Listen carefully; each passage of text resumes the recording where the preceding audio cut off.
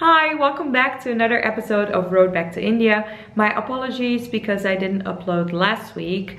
The reason for that is that I recorded this whole episode about budget, but like a day later I realized it was just wrong. I did not explain it correctly.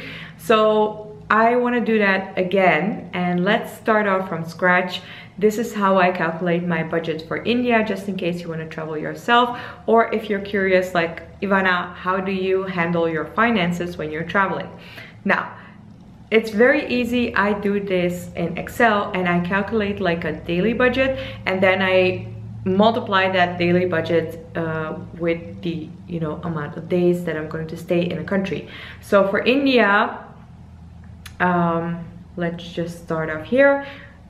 I will need, a daily budget for accommodation, for food, for transportation, for activities, and a little bit extra budget because, sometimes you need a new toothbrush or maybe new toothpaste. So all those kind of things that you don't think about, and to be very honest, I usually forget to calculate them. So now I know I need to take that into account. We're going to start off with accommodation, and I know like the daily average budget you need to calculate for India is about 500 rupees. I am not a super low budget traveler. I know you can do India for like $10 a day, but I don't like that.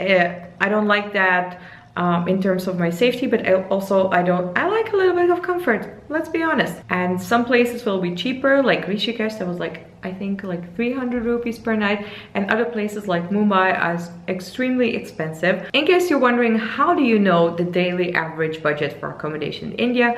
Well, let me just show you, because if you just type in daily budget India, you will get, yes, perfect.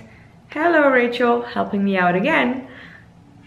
You will get very useful blog posts of people who have been to India and who wrote down their expenses, and just let you know what the daily average cost of various things are. So let me see. Daily average, but daily food budget 300 rupees. I calculate in 500 rupees because I know I'm going to definitely be spending more money on food than the average person, because I love food and I don't mind spending a little bit more money on food when I'm traveling. So Rachel says, I don't think I ever spent more than 500 rupees per night. Yes, exactly. I actually did in Delhi because I wanted a little bit more luxury, and because you have to balance it out. So just sometimes when you save money, you have to spend a little bit more money just to get a little bit of extra comfort, yada yada yada. So then transportation, what is Rachel saying? What do I need? Weekly transport, counting no more than 3,000 for sure, probably 1,500 if you take 2 big journeys. It's 428 rupees. Let's just say transportation 450 rupees. Activities, last time I calculated like 50 euros. Did I do that per month? I think I did. Or per week. I think I did that per month. So let's just put in 50 euros per month. And with activities, I mean like a backwater tour or the Kathakali dance I did in Kochi. I think if I calculate like maybe 25 euros, that will be okay. Because that's what I spend in the Netherlands, and it's for sure enough in India. I'm going to be staying for 90 days. So I need to calculate like 90 times 500 for accommodation. Let me see. 90 days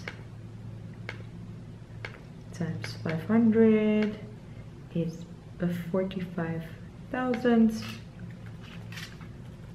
and of course that's the same for food. 45,000, 90, yes, so 40,500. Now I'm going to calculate that back to euros. I love the XA app and I love the XA website for calculating different currencies. Let me see. No, I need Indian rupee. So let me see, how much would this be? So this is like 90,000. 90,000. And then, where are you, son? 130,500 rupees. How much euro is that? 1,720 euro. But that's for 90 days. 1,720 euros. India is definitely not as expensive as you would think to travel. It's one of the cheapest countries in the world. And very much value for money.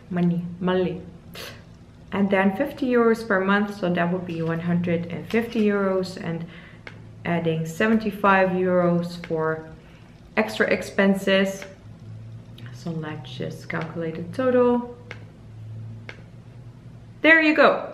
I need, let me just round things up. I need like 1,950 euros to travel 3 months in India comfortably, like in a medium level. So definitely not very low budget, but also definitely not very luxurious. And this is excluding my plane ticket to India. Just in case you're wondering, Ivana, where did you get that money? Well, I saved for 3 years before I left for travel last year, and I still have some budget left for that. If you think this video is useful, please put a thumbs up. If you're not yet subscribed to my channel, please click that subscribe button. And if you are subscribed, I will see you next week in another episode of Road Back to India. Thank you so much for watching. Bye.